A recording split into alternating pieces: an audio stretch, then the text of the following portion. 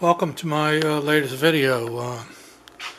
I've got my CNC mini mill here torn apart. I went to use it, and the very first thing I had was my computer up here. The power supply was bad in the computer, so I had to replace the ATX power supply. I can say that this has not been a good day for me, but I felt compelled to make this video just so that those of you that are using the same stepper motor drivers that I am have a heads up on a problem with them. I've got a stack of them over here. You can see the part number on it, but they also go by a different part number. I think TB6600 on eBay. This is a pretty common driver.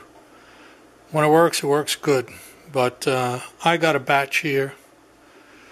I've got 3 here that I took out of here. 3.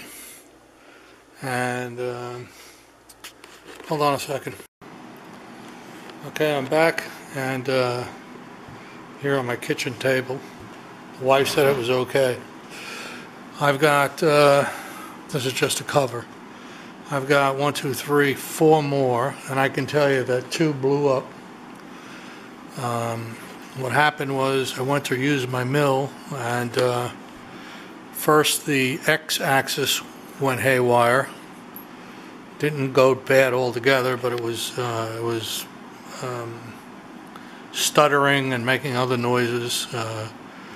First the X went bad, and then I opened up the back of the mill, as you saw there, and then the Z went bad. And I decided, well, I got to find out what the hell's going on here with these drivers. So I did replace the drivers with new ones, the Z and the X-axis, and they worked. But then I got to taking apart the bad ones, and I repaired almost all of them, but I want to show you what the problem is here. Hopefully I can get a good shot of this. You see the rectifier? You see it's almost loose, it's up in the air. This one I lucked out. There's a bridge of solder still connecting the rectifier to the board, and that's the only thing that saved this board. Once the rectifier falls out or opens up, the board usually burns up the 2 resistors here, and if left long enough it destroys the driver. And I had that happen on 3 different boards, and I found at least 5 of them with various rectifiers falling off the board. I had to open it up and solder them back in. You can see on this one, I think you'll be able to see that there's a very thin bridge of solder, and that's the only thing that saved this board. But this is a problem. They're coming from China, and it would behoove you, if you buy these things, to open them up, check them out. And I've been taking the 2 screws off the heatsink here, turning them upside down, and taking a very good look at the soldering on the back side.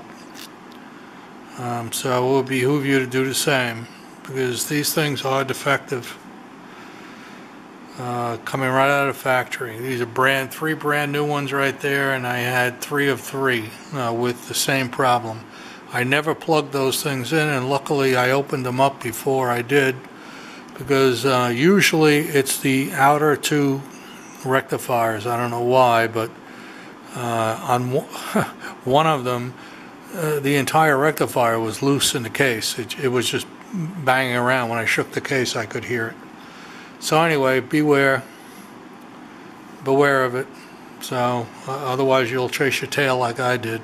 Because I was wondering what the hell's going on, because these things were intermittently failing on me, and I didn't understand why until I finally just opened one up. So anyway, I got my soldering iron turned on over here, and I'm going to fix this one, and then I'll have all good drivers. Have a good one.